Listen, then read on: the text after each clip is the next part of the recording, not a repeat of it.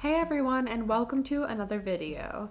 In this video, I'll be discussing a couple of different kinds of tinctures for Move, which is a medical marijuana treatment center in Florida. So let me tell you the story of how I ended up with two different tinctures. Well, I bought the strain-specific cannabis tincture in the strain Strawberry Cough, and it's a 600 milligram bottle of THC tincture. I used one dropper full of it. I think it's a milliliter. And I was so tired and just basically really stoned off of one dropper full of this product, which in the older days I would have been like, this is great. But nowadays I don't really use cannabis to get high necessarily. I just basically use it to try to really calm my anxiety and just keep a cool state of mind, if you will. And anyway, it was just too intense for me. I was not able to speak fast enough to make a video and stuff. I was just kind of lagging. I'll use it for nighttime and to help me fall asleep maybe, just because it really slows me down and sedates me. But yeah, so I feel like this is gonna be right for some patients out there. Somebody out there is probably watching this and thinking that sounds like something I want. So just letting you know, it's a very strong product, I think. That was my experience anyway. Every time I took it, I only took one dropper and it just made me really stoned.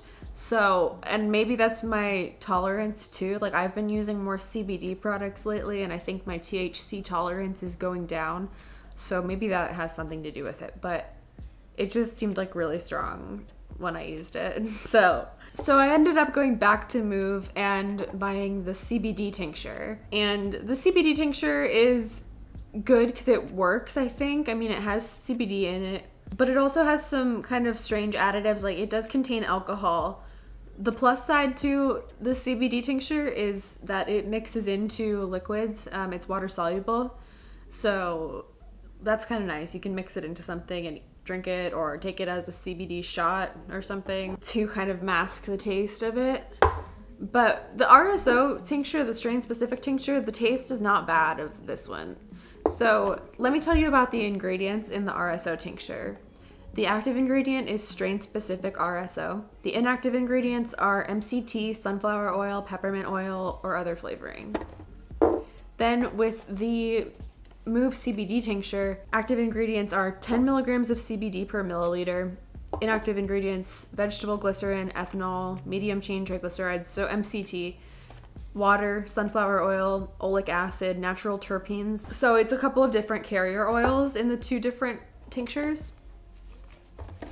And the result is that the RSO strain specific tincture tastes fine to me. It just tastes a little bit like peppermint because you taste the peppermint oil in there, but it's a very mild peppermint taste, very, very mild in the RSO tincture.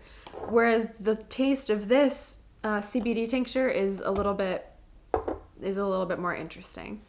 So I would recommend when you use the CBD tincture, just mix it into a drink or something. That's what I do with it anyway. And I find it to be much easier to consume that way. Just letting you know. So I would say the RSO strain specific tincture is just really, really strong. At least that was my experience. And it tastes not too bad. The taste is very mild. And then the CBD tincture, it's a little harder to tell if it works, so to speak, but I think it does. And it contains CBD instead of THC. So I guess it's just harder to notice the effects because CBD is not psychoactive, where THC is psychoactive, so you can feel effects from it because it makes you sort of high. Or very high, depending on how much of it you use. THC, that is, not CBD. Have you tried any of the tinctures from Move, and do you like them? Especially the strain-specific RSO tincture. That one is, I think, the newest of all of the tinctures that they sell at this time, of course.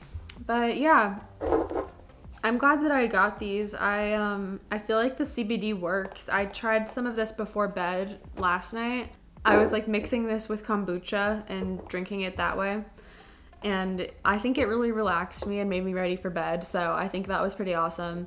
So yeah, I think it works. I'll probably buy the CBD tincture again from Move because honestly, okay, I want to buy more CBD products from the dispensaries, from the MMTCs, but I feel like okay, it's too general to say that there's not a lot of CBD products at the dispensaries because there is some variety of CBD. I mean, there's this CBD product, there are one-to-one products, but for the most part, it seems like the dispensaries focus heavily on THC products, which is understandable.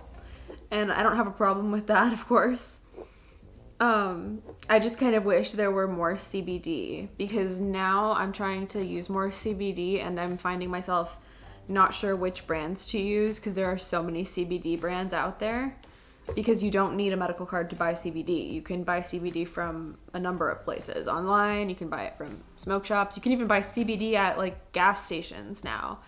Like it's everywhere, of course, as like most of us probably know that. People watching this video already probably know for the most part. But anyway, my question of the day is, do you go outside of the dispensaries for your CBD, and what are your favorite CBD brands? And should I review CBD products? Would that be something you guys would be interested in or not? Because I find myself using more CBD these days. So, or wanting to use more CBD. Right now I just have the Move CBD tincture and a few other CBD products lying around. But yeah, let me know what you think about that. If you're interested at all in CBD reviews or if I should just keep it THC. Oh, one last thing. Move sells this lotion. It's the Rosemary Mint Hydrating Lotion, and I am obsessed with this lotion. It has aloe as the first ingredient, aloe leaf juice. And then it also has safflower oil, vegetable emulsifiers, rosehip oil, squalene, shea butter, cannabis extract, green tea, vitamin E, potassium sorbate, and natural fragrance. And it is divine. It is so moisturizing and it absorbs into the hands really well, or like into your skin. I've been using it on my hands, like, because I like moisturized hands. I've been using this lately and I love it. Have you tried this? I recommend it. It has THC and CBD in it, and I don't know if that's meant to be psychoactive when it's used topically or if not. I'm still a little unclear on that myself, so don't ask me because I don't know. But I'd like to find out. I should ask someone at Move. But either way, it's a very moisturizing lotion. And no, this is not sponsored by Move in any way. I feel like this is a very Move heavy product video, but these are all my products. I bought them and I happen to just really enjoy them. So that's my review. Have you tried Move's products? Do you like them? And have you also tried CBD products? That's the other question of the day. Do you like CBD from other places outside of the dispensaries? Let me know.